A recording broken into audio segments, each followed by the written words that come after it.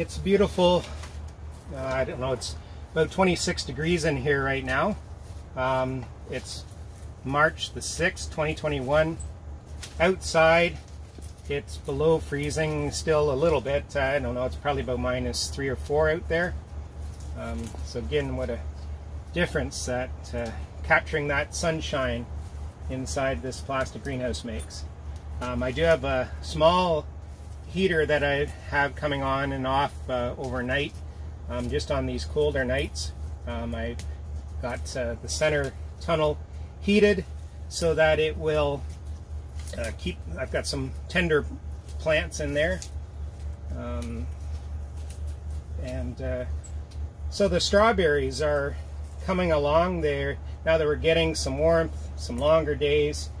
We're starting to see some new growth happening.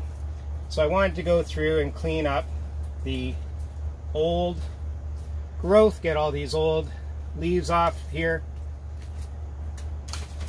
So I'm just taking some pruners and just getting down in below and trimming off all that dead growth. Making sure I don't damage the crown of the plant where the new growth is coming. Murphy's out here with me. He's I think he's going to be overheated pretty quick, so I'm going to have to let him back out into the snow very soon.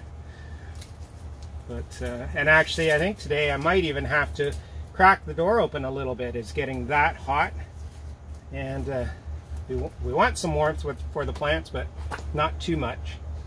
So you can just see how much better this looks now.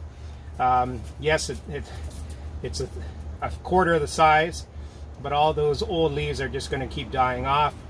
Here we have already new flowers, all back in here, new buds, and the new leaves coming up as well.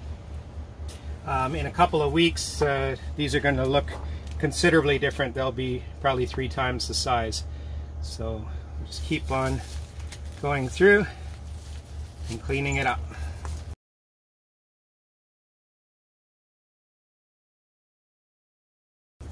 So it may not look like much after we're done, but it's all nice new growth. And look at that, a strawberry. That's pretty exciting.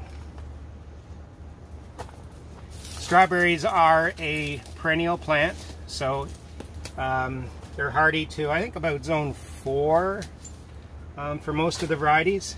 We're in a zone 5 here, so they winter no problem.